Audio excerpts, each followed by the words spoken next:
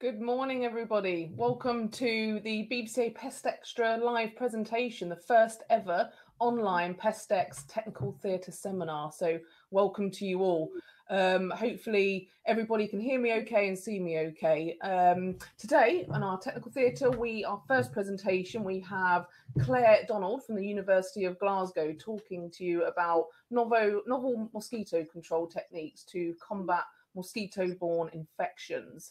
Just before we get started with the presentation, I just want to do a bit of quick housekeeping with you. This is a new platform that we've used, so just to give you a bit of guidance. Now, in terms of CPD, this PestExtra event, the events team will be tracking each individual engagement across all of the areas. For example, presentations you attend, any activity you have across the board, you might be speaking to exhibitors or visiting the BPCA team. All of this will be tracked over the course of PestExtra, and then for each hour that you're active on PestExtra, we'll give you a CPD point. So we can ensure that will be there. If you have any more questions, and after the event, you can always give us a call or an email. For questions, so we have a Q&A section for you to ask questions to the presenter. You'll see an option to click on a Q&A and submit your question button. Now, depending on what you're using, it might be a phone or a tablet, maybe even a laptop. It might be in a different position, but you'll see that Q&A button. And at the end of the presentation, I'll read these out to the presenter and we can answer your questions live, and hopefully we can get to all of those. Now, we're very strict on time, so of course if I don't manage to get to all of the questions, then of course if you make a note, you've got a little note section that you can jot down some thoughts that you have during the presentation. And again, if we don't get to your questions, please pop them over to the BPCA team after PestExtra and we'll try and get them answered for you. All attendees can see the questions asked, so if you see a question that you like, why not give it a thumbs up? Because this way I can see that if there's a particular question that all of you are really particularly interested in, then I can make sure that that one gets put across to Claire. We also have a discussion forum. You should see that button there. This is for general chat to all attendees, and we also have a BPCA moderator that will be keeping an eye just to see whether or not there's any things you're bringing up that they can help you with. In terms of technical problems, so if you have any sound or video issues, then you just need to hit the orange live support button at the top of your screen. In these live sessions as well, just to remind you, we can't hear you or see you. So again, the live discussion forums or the Q&A section for any of your specific questions. Okay, fabulous. Great. Well, without further ado, I'd like to welcome Claire Donald from the University of Glasgow to talk about mosquitoes. Claire, welcome. Thank you very much. Thank you so much for the invitation to present to you all this morning. It's a great pleasure to be here, and I'm very excited. So hopefully this will be quite an interesting look at new ways that we can control mosquito populations.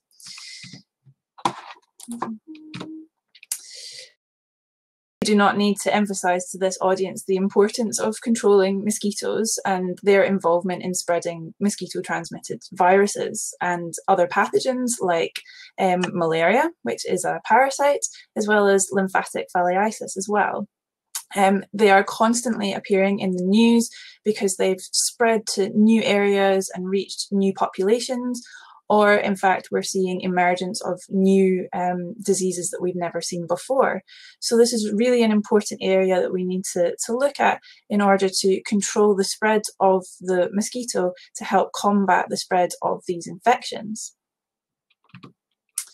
So emergence of these diseases is affected by several different factors, and these are all interlinked.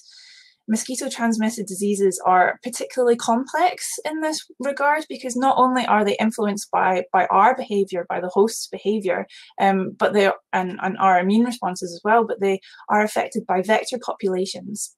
So the vector in this case would be our mosquito.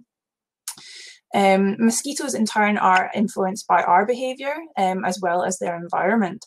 So when we think about global warming, for instance, this has greatly affected the emergence of these infections as warmer and wetter weather allow the mosquitoes to travel to new locations where they could come into contact with naive and susceptible population of host species. Whether this is humans is particularly important, but also other animal populations as well as those like livestock, for instance, that are important for us, for our economy and our health. So indeed, if the recent outbreak of the coronavirus, so SARS-CoV-2, has highlighted that disease and in particular virus infections are really important when we think about control.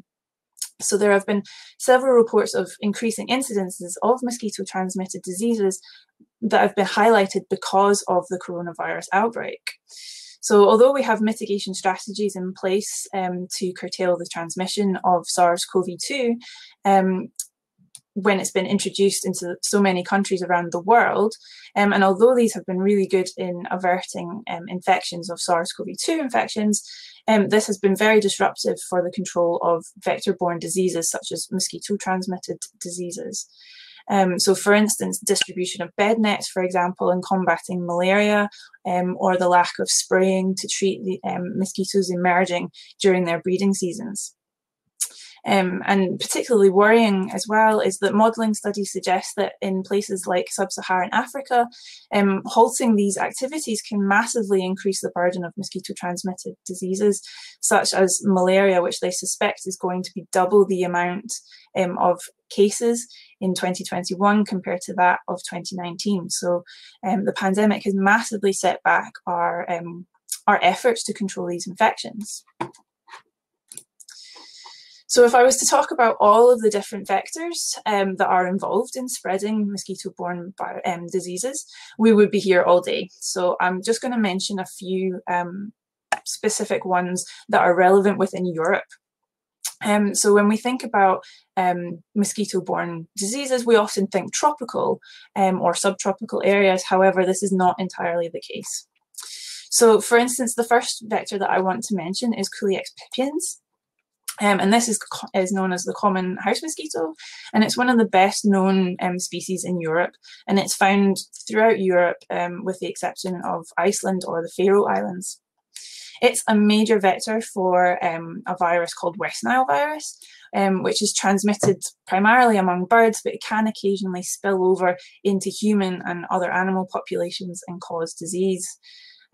Culex pipiens is also involved in the transmission of other viruses, such as Rift Valley fever virus, as well as filarial worms, and the Plasmodium parasite that causes malaria. These mosquitoes are kind of medium-sized. They're between 4 to 10 millimeters, and they can be distinguished from other species because they're brown without any obvious patterns. They've got a rounded abdomen tip which has like yellow bands on it.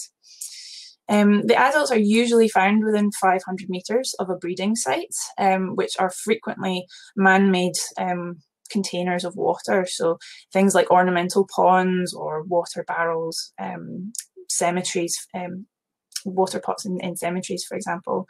And although they do breed in clear water, they can also breed in polluted water as well. And they can tolerate small amounts of salinity, so they can be found in coastal regions as well, in like rock pools and marshes. And they're particularly a significant problem in cities where there's a lack of wastewater management. So, for instance, in cities around the Mediterranean basin, and also further north in Europe, in cities where they have problems with treating wastewater, these can be a problem. And these mosquitoes can breed continuously throughout the season and produce multiple generations per year, depending upon the climatic conditions. So this can significantly impact their ability to transmit diseases. The next genus that I want to mention is Anopheles, and there are several different types or several different species of Anopheles that live in Europe. All of these different species are important vectors for transmission of malaria. And although malaria has been eradicated in Europe since the 1970s, and the risk is quite low, it could be that imported cases into regions where these populations are found could lead to infections of malaria, local infections. So depending on the particular species, these are found distributed throughout the whole of Europe. Anopheles atribus, for example, is quite commonly found in England. And they're often very difficult to distinguish from other related or closely related species in the adult stage. And you have to compare the eggs in order to make a good identification. Again, depending on the species, their breeding sites will vary. So some prefer brackish water, and other species such as Anopheles plumbus utilize artificial breeding sites, which allow them to become really adapted to urban environments. Those that are distributed to more temperate parts of Europe often semi-hibernate, so when the temperatures drop below about 10 degrees Celsius, it allows them to semi-hibernate. So they will move indoors to get shelter and wait until favourable conditions return so that they can re-emerge. And although many of them have quite a wide host range, they are highly adapted to feeding on humans and can be quite aggressive as well. The final two species that I want to talk about are really quite significant baddies when we think about spreading mosquito-transmitted diseases. And this is Aedes aegypti, or the yellow fever mosquito, and also Aedes albopictus, which is commonly called the Asian tiger mosquito. Both are significant vectors for the spread of a number of different viruses. So, for instance, dengue, chikungunya, and Zika. Both of these mosquitoes are quite small. They are quite distinctive because of their black and white pattern, and they've got white or silver scales on a kind of black background.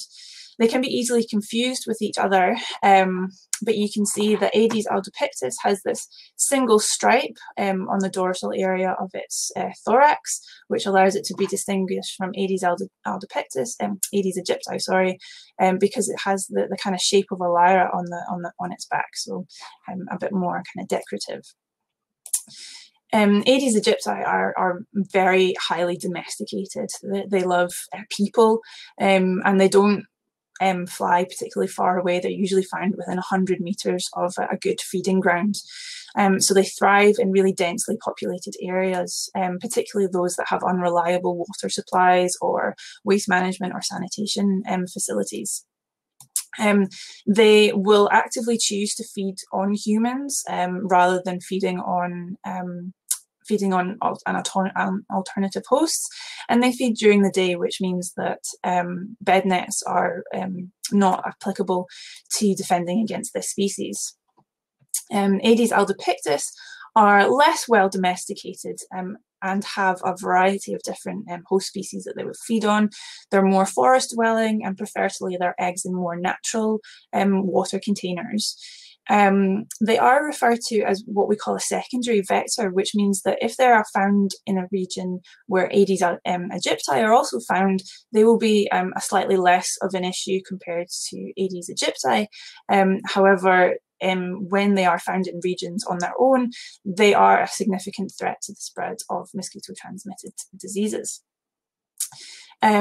They are, because Aedes albopictus, their eggs can survive being dried, and so they can survive in more temperate regions compared to Aedes aegypti, which makes them a significant threat within Europe.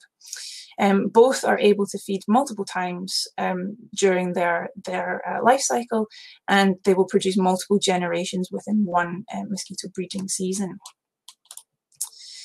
So this is a global map showing the distribution of both Aedes aegypti and Aedes albopictus.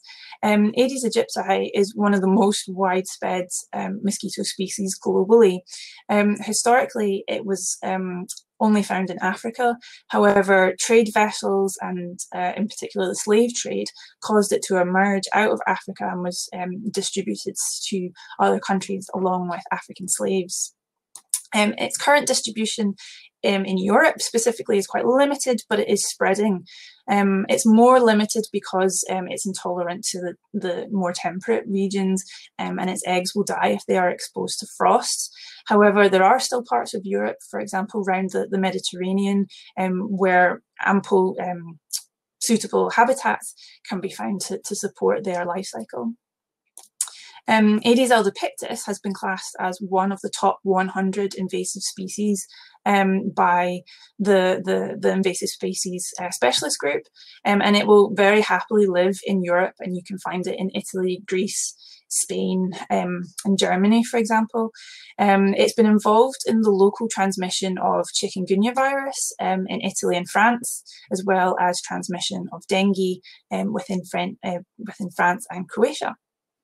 So this really highlights the importance of monitoring and controlling these species within Europe. Aedes albopictus, as I've said, is able to survive more mild winters. So in areas where the temperatures stay above freezing, eggs are able to overwinter, and it needs an average annual temperature of about 11 degrees to support adult survival, as well as at least 500 millimeters of annual rainfall. However, there are reports that they are becoming more adapted to lower annual mean temperatures, which can go as low as 5 degrees, and they can survive in areas where rainfall is only about 300 millimeters annually. So although it is not clear how significant Aedes albopictus is for disease transmission across Europe, their ability to adapt to these new environments will enhance its ability to settle within Europe, and it could confirm its involvement in disease transmission cycles, which makes surveillance and control of this species so important. The spread of these species is also not helped by the lack of effective control mechanisms that we have against them, and coupled with that, the worry of climate change and human activity as well. It's believed that this is going to help expand their distribution, and with that, the diseases that they carry. So this is the mosquito life cycle. Only the females feed on blood, and that is because they need the protein within the blood to produce their eggs. These eggs are then laid into water, so this is the start of their aquatic life cycle. Culex species will lay a raft of eggs. However, Anopheles and Aedes tend to lay individual eggs, and usually these will hatch within about 48 hours if they're still wet. The larvae are aquatic, and they will molt 3 times and get larger with each shedding. They're highly active. They breathe from the surface of the water, and they respond to light, and they feed on organic matter and microorganisms that are found in that water source. The final larval stage will metamorphosize into a pupae. And the pupal stage is a non-feeding stage, although they still need to breathe, and they respond to light as well. So they will move away from potential sources of danger or move up to the surface of the water to breed. And the adult mosquito will emerge from the pupae, rest for a short time on the surface of the water while it dries out, before it flies away. Males tend to emerge first, and they will wait in the surrounding areas for the females to emerge so that they can mate as soon as those females emerge. However, the environmental factors at the time will influence how long each of these stages take. So things like temperature, and I've also mentioned that several of the species that are key to disease transmission will have multiple generations each year. So there will be a constant new supply of individuals that are produced within one season to help spread the disease. So the first thing that many of us will think about when we think about mosquito control is the use of personal mosquito repellents. And there's a huge number of these available, from aerosol sprays, lotions, candles, ultrasound devices, lamps, stickers, wristbands, etc. Mosquitoes are attracted to us because of the lactic acid that is present in our sweat, as well as the CO2 that we breathe out. And these are detected by the chemoreceptors that are present on the mosquito's antenna. And the idea behind many repellents is to mask the scent of these chemicals. So DEET in particular is a really widely used mosquito repellent, as well as IR3535.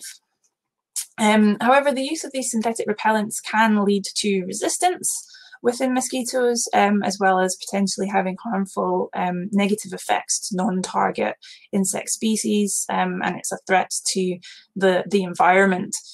So there are discussions around the use of these particular chemicals. We can get bio-based repellents, which are marketed as safer alternatives. They contain biologically active ingredients that are derived from plants or fungi or bacteria. And they can be used particularly in sensitive areas where potentially there's endemic mosquito resistance and environmental concerns that lead to the limitation of the use of specific chemicals. Another approach is embedding nanoparticles within cotton fabrics, and this generates insect repellent clothing. And these have been shown to be quite, they're eco-friendly and have quite a high efficiency and can be quite long-lasting. So alternatively, public health strategies have focused a lot on decreasing human and vector contact. So this can involve the use of adulticides, either alone or in combination with the elimination of different breeding sites. So eradication programs by and large have been rather unsuccessful and unsustainable for many different reasons. They're very complex. They difficult to implement a proper program. They might have ineffective coverage and they might not be able to scale up as required. They also require significant input in terms of human activity as well as financial input as well. One major example would be the use of DDT. DDT was used really heavily during World War II, and it led to the eradication of Aedes aegypti from 22 different countries within the Americas. However, as soon as DDT was banned, mosquitoes were readily able to re-establish themselves. DDT was used because it was cheap and it was very effective. However, we now know that it bioaccumulates within the environment, so it builds up within organisms and within the environment. So this can lead to toxicity, birth defects, reproductive issues within a variety of different species. So there are many chemical insecticides that can be used against adult mosquitoes. However, these are not specific and will have an impact on other species. And in addition, adult populations will recover very quickly once these programs have ceased. So it's best to kind of target these during outbreak seasons in order to kill the infected mosquitoes and minimize environmental impacts. If you're regularly using chemical insecticides, it's a really good idea to follow up with quality control inspections, so you can assess how effective these chemicals are on controlling the target population, and to also monitor for insecticide resistance to the active substance that's being used. And this will help prevent insecticide resistance within those populations. Source reduction is another way that we can control mosquito populations, and it involves the elimination of the mosquito's breeding sites. This is also an effective and long-term solution, and locals quite like it because it means that there's less mosquitoes around to bite. However, it is very difficult to manage because breeding sites can be everywhere depending on the mosquito that's involved. So it could be anything from swamps or salt marshes to drains or unused plant pots or tires. So this is not a straightforward fix. And it's a really good idea to have the input from local people as well as the local authorities, because if you leave a small area untouched, this is enough to maintain a mosquito population within an area. Breeding sites are often very difficult to track and eliminate. For example, if they're tree holes and natural water containers. And so mosquitoes around the home can be really easily maintained and reduced if you remove the water sources from around the garden. So it's a really good idea to encourage residents to do this quite regularly during mosquito seasons. So one of the earliest methods that was used to control mosquitoes around 1812 was treating mosquito-infected waters with kerosene. Over the years, this has been more refined and improved, but larval control is still a major way that we can control mosquitoes. And it can involve either chemicals or microbial larvicides, or insect growth regulators, and either bacterial toxins applied from the ground or through aerial applications. Controlling aquatic life stages is often preferable because they are relatively immobile, it's concentrated within a specific area, and it's less, the adults are more widely dispersed than larvae. So it does, however, require quite a good understanding of the local populations, just so that their seasonal abundance and their preferred habitats. And it can be quite difficult to treat, for instance, if the mosquitoes are breeding in an economically important area, like a rice field or a wetland that can't be drained, for example. You can use like short-lived surface oils that can be useful in areas that are environmentally sensitive. So what they do is they reduce the surface tension of the water and make it difficult for the larvae to breed, or for the adult mosquitoes to emerge, and it causes them to drown. So this is quite effective when it's applied correctly. Insect growth regulators can be used to prevent the normal maturation process of the mosquitoes, and they're often considered to be environmentally safer and an alternative to chemicals. Other examples would include microbial insecticides or bioinsecticides, and these have been developed to be specific to their target organisms and can be used to very specific orders of mosquito or of insects. For instance, BTI produces a crystalline protoxin when it spores, and when these are released into the water, the larvae are able to ingest them via filter feeding, and essentially these protoxins are non-toxic until they're ingested by the larvae and they reach the midgut. When they're in the midgut, they attack the lining of the midgut, and this causes the cells to swell. It means the larvae will stop feeding, and they usually die within 24 to 48 hours. LSPH is quite similar, acts in a very similar way. However, it persists in the environment for a bit longer, and it releases its toxins from dead larvae. So it means that it recycles the toxins within the environment. And there's been quite a lot of literature that has shown that there's a lot of formulations that can be used that delay or prevent resistance. For specifically when we think about malaria, the use of long-lasting insecticidal nets and spraying can massively reduce the burden of malaria. They are quite useful. So as I've said, malarial transmitting mosquitoes quite often feed in the evening or at night time. So the use of a bed net can be very effective. However, we have used these against Aedes aegypti and Aedes albopictus mosquitoes. Indoor spraying, for example, can be used on surfaces within homes or within buildings where these mosquitoes will rest after they've had a blood meal, and so this is quite a useful way to be able to control mosquito populations within domestic settings.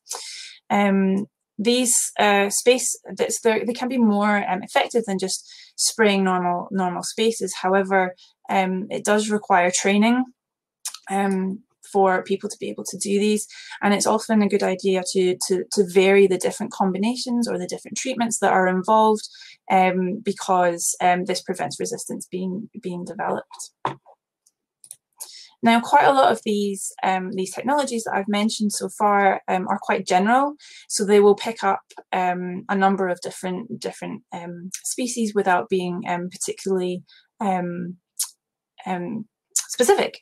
However, for very specific advances towards individual species, we have now have a much broader array of different tools and technologies that we can use to be really specific about the species that we target. So, for instance, we now have the genome sequences available for a wide number of different major mosquito vector species. So the first one was the Anopheles gambiae, which is a major vector for malaria transmission in Africa, and its genome was sequenced as far back as 2002. And since then, we have now got the sequences for a variety of other species. And as you can see with the Aedes aegypti, for example, we've even gone back and done further versions of it to fill in the gaps that we weren't able to pick up the first time around. And so this is really good at allowing us to do very targeted alterations to the genome to be able to produce mosquitoes that are less susceptible to carrying the virus. And this can reduce the ability of these species to transmit the virus when they feed. So we would class this as a genetic modification. So the WHO, the World Health Organization, defines this as the use or of any condition or treatment that can reduce the reproductive potential of noxious forms of the mosquito by altering or replacing the hereditary material. And so this is something that we would use in order to, within two broad categories. So we can either use it to suppress a population or to modify this mosquito populations. And this involves like replacing the existing wild populations of mosquitoes with strains that have been altered so that they are less susceptible to either being infected or spreading the disease. So although the preferred method has traditionally been population suppression, there is the risk that these niches would then become available to other species, and they could be filled by something that is worse. So some examples of genetic modification within mosquitoes would include the sterile insect technique, or SIT, and this involves mass rearing your target species and sterilizing them using radiation or chemostimulants, and then releasing them into the environment. And so what this does is basically the mosquitoes, they're usually male, and when they're released into the environment, they mate with wild populations of females, and the offspring are not able to develop, and so the population becomes suppressed. So SIT is really effective, and it's very economical when you're able to mass produce a lot of males. Yeah, it's very useful because the females won't be able to produce any offspring, so you have an immediate reduction in the amount of pest populations that are in that environment. It's been used very successfully for other species like moths and flies and beetles. It's environmentally friendly, and it doesn't release any. It wouldn't have any off-target effects to other species because there's no foreign material that's available to be released into the environment. Another example would be the release of insects carrying a dominant lethal gene. Particularly this has been developed by the Oxford-based company Oxitec, and they've had very successful trials in Brazil, as well as other previous trials in other countries. And so again, it involves the release of, it involves rearing about 4 million mosquitoes in a week, and they have additional genes inserted into their DNA. And this gene encodes for a protein that drives the expression of other genes, and basically it causes genetic chaos within the mosquito. They're unable to produce the proteins that they need to be able to survive, and essentially it messes up their own biology, and the offspring will die. So the modified male mosquitoes are released, they reproduce with wild females, and all of the offspring will then inherit a copy of the gene, and it's a self-limiting gene. which means that after the releases stop, the genes do not persist within the environment. However, it is possible to turn these genes off. So when they're rearing the mosquitoes, you can treat them with tetracycline, which allows you to produce all of these mosquitoes that are then available to be released into the populations. Another thing that the Oxitec have included is a fluorescent gene into their mosquitoes, so that it's really easy with the correct equipment to be able to look at which mosquitoes are modified compared to wild mosquitoes. So this allows researchers to be able to track the success of these of this technique, this tool, within the field in real time. So you can see how effective it is. And some of the trials have produced about 85 to 90% success rates. And then the final thing that I just want to mention really quickly, because I'm aware that I'm rapidly running out of time, is the use of Wolbachia. So Wolbachia is a very common bacteria. It's found in about 65% of all insect species. However, importantly, it's not found within Aedes aegypti. And there are quite a few programs at the moment that are looking at the use of Wolbachia within Aedes aegypti to control dengue specifically. So what you can do is you can artificially introduce Wolbachia within Aedes aegypti populations, and the Wolbachia inhibits the ability of viruses to be able to replicate within the mosquito, and so they're not able to be spread by the mosquito when it takes another blood meal. These bacteria live within the mosquito cells, and they're able to be passed from one generation to another within the mosquito eggs. It has a lot of benefits. Wolbachia is able to manipulate the host, specifically the reproductive system, to ensure that the eggs have or are carrying the Wolbachia. So, for instance, if you have a male mosquito that has Wolbachia and it mates with a female that doesn't have Wolbachia, then the eggs that she lays will not hatch. This is also the case. So if you have a male and a female that both carry Wolbachia, then the eggs will hatch. But the result is that the number of individuals carrying Wolbachia massively increases rapidly until all of the mosquitoes in that population are carrying it. So that means that it's really easily maintained within the population and can persist. So even after you've stopped your releases of the mosquitoes that carry the Wolbachia, it's able to be self-sustaining and can carry itself within the population. So there's a massive drive to develop new and novel techniques that we can use to be able to effectively combat mosquitoes.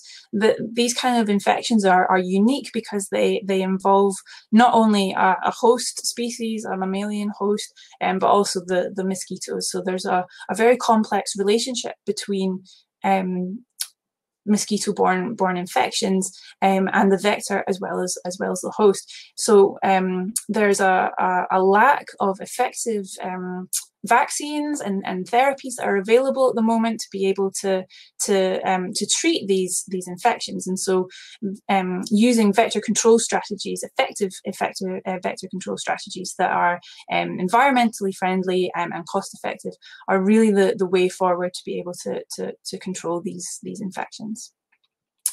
And with that, I'd like to finish, and I'm happy to take any questions that you have. Thank you very much. Can you hear me, Claire? Great, good stuff. Yes, I can. Excellent. We've got a couple of extra minutes to be able to do some questions. So just to the everybody here, the attendees, we're probably going to get to a couple of them. I know there's about 7 or 8 that have come through. So again, if you note down any questions you've got, and if we don't get to them, you can pop them over to us afterward, and hopefully, Claire, we can get them out to you. Okay. Fantastic. So the one that's been voted for the most, the question is, are the numbers of mosquitoes in the UK capable of transmitting these infectious diseases going to increase substantially over the next 5 years due to global warming and enhanced transport networks and things like that? Yeah, this is something that is definitely a real concern. As I've mentioned, some of those, particularly the Anopheles mosquitoes are found within England, so they're very local. And well, obviously not at the moment. We haven't had a particularly large amount of travel, but in the future, if there's increasing transmission or movement of people and travel and trade, then yeah, this is absolutely a risk that these infections could happen within Europe, within the UK. Great. Absolutely. Or maybe not so great, but wrong word there. But well, I've got another one. We've got a minute or just over a minute left, so I will go on to that. So in terms of dengue fever in the UK, how prevalent is it? So within the UK, we haven't had any cases of dengue within the UK, but it is creeping ever closer. We have seen in cases of it within Europe. So these are not distant infections that are only an issue if we go on holiday. It could be something that will affect us potentially in the future, especially as these mosquitoes are able to find new areas within new habitats that they're able to occupy quite happily. So yeah, definitely a drive towards controlling them effectively is something that should be very much a concern at the moment. Thank you, Claire. So sorry, that's all the time we have for the questions. That was an excellent presentation, and I thank you so much, and also all of the attendees, and all have a fantastic rest of your day. Thank you. All right, take care. Thank you so much.